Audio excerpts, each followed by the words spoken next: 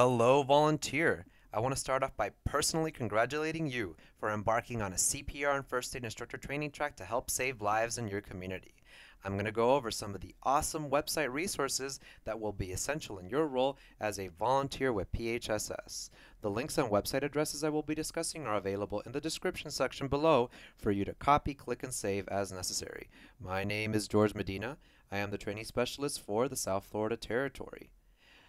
Agenda-wise, this video will cover what LAN accounts are, quickly overview each of the essential website functions, demo the Division 5 resource SharePoint site, show you the resources and tools on the Learning Center, highlight the importance of Instructor's Corner, point out how to plug in your availability in the scheduling system, when to work, go over the benefits of our Red Cross refresher site, talk about our intranet, the Exchange, our email accounts, ArcMail, and wrap up with the Instructor Library portal. Technology is a critical component of maintaining our delicate remote relationship with all our instructors. Implementation of advanced technologies fall in line with the natural trends in academics, businesses, volunteer organizations, as well as the evolution of mobile devices. Ultimately, if you position yourself to practice and learn how to use technology to your benefit, you will be ahead of the game as a Red Cross volunteer instructor. Before I go into site demos, I want to discuss LAN accounts, or local area network accounts, because in order to access our internal network of web portals, you will need to be assigned the special username and password. Once assigned, the username looks like this, firstname.lastname@redcross.org. Don't confuse your LAN account with your Volunteer Connection username and password, since you can change your username on Volunteer Connection to whatever you'd like. Whereas our internal network of sites, which include the Exchange, ArcMail, and SharePoint, require this one particular username to log in. You can request a LAN account from your training specialist or volunteer resources office. On this table, I have a quick overview of all the essential websites, and it's color-coded. Blue are the internal sites that require a LAN account to log in. Red are password-protected sites, but they don't require a LAN account to log in, meaning you can choose the username you want. Green means that there's no password required to enter. In the blue section, the first site is the Division 5 Instructor Resource site, which has links to all the sites on this table, important announcements, and a meetings and event calendar, as well as the latest webinar recording. The next LAN account site is our internal company site, or interweb, called the Exchange. This is where volunteers can find more information about the different departments of the Red Cross history, policy and procedure handbooks, nationwide announcements, as well as video tutorial. ArcMail is our official Red Cross email account site, which you can use to send and receive emails. The Instructor Library is another LAN account site that contains locally managed archives of job aids, meeting notes, flyers, procedure lists, and quick references of documents. In the red section, you will see When to Work, which is our web-based scheduling system, where you'll see your official schedule of teaching announcements. Also, the Learning Center SABA is where you can find your student and instructor transcripts, as well as download your course rosters. Instructor's Corner is the nationally managed document warehouse of instructor participant materials organized by program specialties. Almost all the literature needed to teach any health and safety course is on there, as well as guidance for how to keep your instructor certifications up to date. Volunteer Connection is available to keep track of your volunteer hours, as well as connect to volunteer opportunities, other volunteers, as well as use the social integration to connect with Facebook. In the green section, which doesn't require a password or username, you'll see our Division YouTube site, and it's an archive of all of our webinars, which we conduct using an application called WebEx.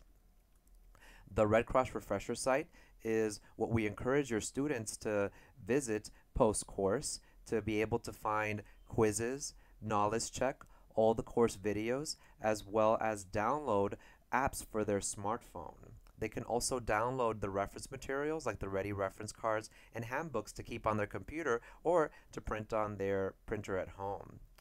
Also, our public company website, redcross.org, is where people can register for CPR classes, search for news, register to become a volunteer, or seek career opportunities. And the first site I will discuss is a Division 5 resource site. I've logged into it using my LAN account since it's part of the SharePoint internal network. If I scroll down, I'll be able to see the instructor website links that I pointed out on the table earlier. On the right side here, I'll be able to see critical announcements. If I continue to scroll down, I'll be able to see the calendar of events. And over here, I'll be able to see the latest webinar video. As an FYI, Division 5 geographically designates the southeast part of the United States. The Volunteer Connection site allows you to interact with our volunteer culture through an integration of social networking, and it allows you to also track your volunteer hours. You don't need a LAN account to log in. In fact, you can use your Facebook account to get access. And when you log in, although this site is designed to be intuitive, in case you ever get lost on here, there is a link under My Chapters on how to use Volunteer Connection. Also, if I go under my profile, I'll be able to make sure that I can integrate with Facebook here. And if I click Shift and Hours, I'll be able to click the green plus sign here to submit my hours that I've done as an instructor or with any other department. Volunteer Connection doesn't automatically add your hours. You have to go in yourself to go ahead and add the hours that you have done as a volunteer. This is important because whenever Red Cross goes out to apply for grants or do fundraising, we'll be able to report the hours that you have done as a volunteer to our donors. The Learning Center is our learning management system which houses all of our classroom activities and records. You can click here if you forgot your password to get into the Learning Center, or if you forgot your username, you can click here as well. Any other login issues or utility issues with the Learning Center, you can call 1-800-RED CROSS, which is 1-800-733-2767. Once I log in, I'll be able to see under the Home tab a catalog search to search for courses and register, as well as my current enrollments. From here, I can actually launch any of my online learning. If I click My Learning tab, I'll be able to see a more detailed view of my enrollments as well as launch or drop courses. If I go under My Certifications, I'll be able to see my instructor certifications and their validity periods, when I acquired them, and when they expire. In this section, I'll also be able to see my recertifications. If I am about to expire for a particular certification, I'll be able to register for my recertification in this section. Keep in mind that if you do have an instructor certification, it's going to expire every 2 years, and you have to do an online recertification test in order to renew it. If you let your recertification lapse, or if you let any of your instructor certifications lapse, then you will have to take the instructor course over again. I'm going to go on to the My Transcript section, which you can search for all the courses that you've taken with Red Cross by putting in the date ranges here. You can also print a certificate of completion for any of your classes. It'll print by clicking print here to your printer as an 8.5 by 11 certification or diploma size certification.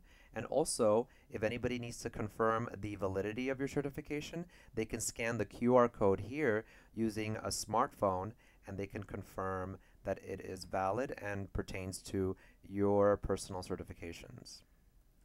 If I scroll back up here and go to my profile, I'll be able to update any information that may have changed, my address, my email, and also my phone number. If I click the reports section, I'll be able to look at 2 important reports: the American Red Cross Learners Instructor Profile, which is under Resources, and also under Resources, the ARC Instructor Assignments Report. The Learners Instructor Profile is your particular instructor transcript. So it's going to show you all your instructor certifications. So if somebody needs to verify that you're an instructor, you'll be able to click here for that and download and email that to whoever needs to verify that for you. Instructor assignments are all of the assignments that you have taught with us as a volunteer. And if you hit the email button, you'll be able to email it, each of the reports to somebody, or you can subscribe to it to get it sent to you periodically. I'm going to click here so you can see what the instructor transcript looks like. It will print or open as what is called a crystal report. And if you want to convert it into a PDF so that you can print it, you can click the print icon here, and it'll allow you to open it or save it as a PDF document. Once it's opened as a PDF document, you can print it on your printer by clicking print, or you can save it so that you can email it to whoever you like, or just keep it for future reference on your computer. The next site is Instructor's Corner, which is a resource for all literature and visuals needed to teach your courses. You can register by clicking here, New User Registration, or if you forgot your password, you can click here. Once I log in, I'll be able to see all of the course specialties in these tabs. And if I'm looking for the Lay and Pro programs, I'll be able to see it here on the first tab, First Aid CPR AED, CPR ID for Professional Rescuers, or the Caregiving tag, I'll be able to see the Babysitter's Training Program. So I'm going to expand the Lay Responder program here so I can show you the format of Instructor's Corner. Here I'll be able to see the instructor resources, including the instructor manual, as well as the course presentation. I highly recommend you download and review the course presentation because it's a PowerPoint style slideshow that integrates all of the video segments as well as the lecture points in one package.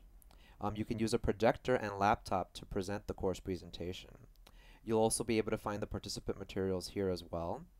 If I click the Spanish section, I'll be able to find all of the materials for the instructor as well as participants translated into Spanish.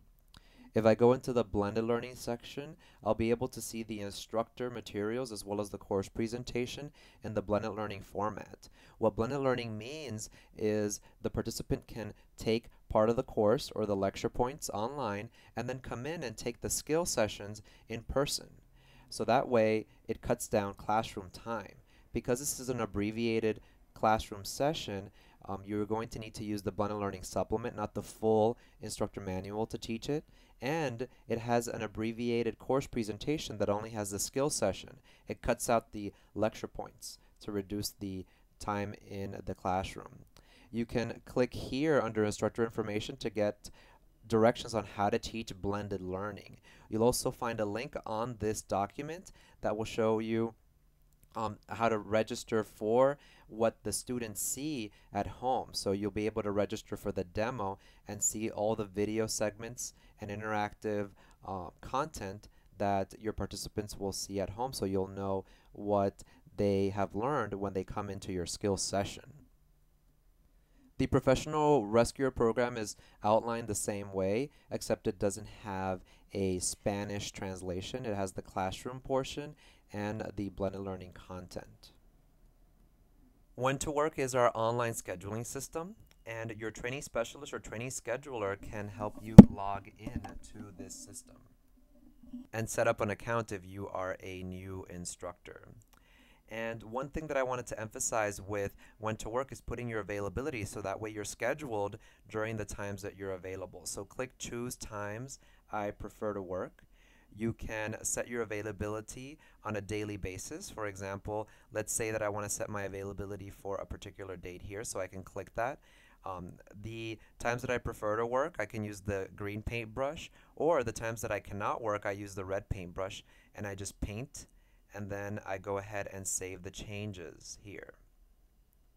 If I want to set my availability in a monthly view, I can click Set Specific Day Preferences, and again I can click my color for green for prefer to work, or red if I prefer not to work on that particular day.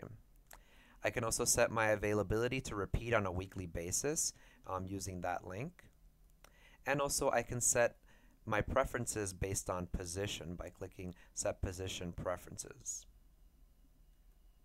The next site is the Red Cross Refresher Center. Please emphasize this to your students, that they visit this after they've taken the course, because there's a lot of great information on here, including Team Red Cross Volunteer app, which is a great application for people who are current volunteers like you or those thinking about becoming volunteers. On here, they'll be able to find Knowledge Check by clicking the programs that they have registered for and taken. And also they'll be able to find videos as well as information about retail items that they can purchase. As participants are browsing this site, they can download the ready reference cards and handbooks, as well as watch all the course videos. Although this site has great refresher information, this is not a recertification site. If somebody needs to recertify in CPR and first aid, they have to register by either logging into redcross.org or calling 1-800-RED-CROSS. Any recertification requires evaluation in person by an instructor. Now for the first knowledge check. Which site will allow me to download a copy of my instructor transcript? A, the Learning Center, B, CrossNet, or C, Instructor's Corner? The correct answer, A, the Learning Center.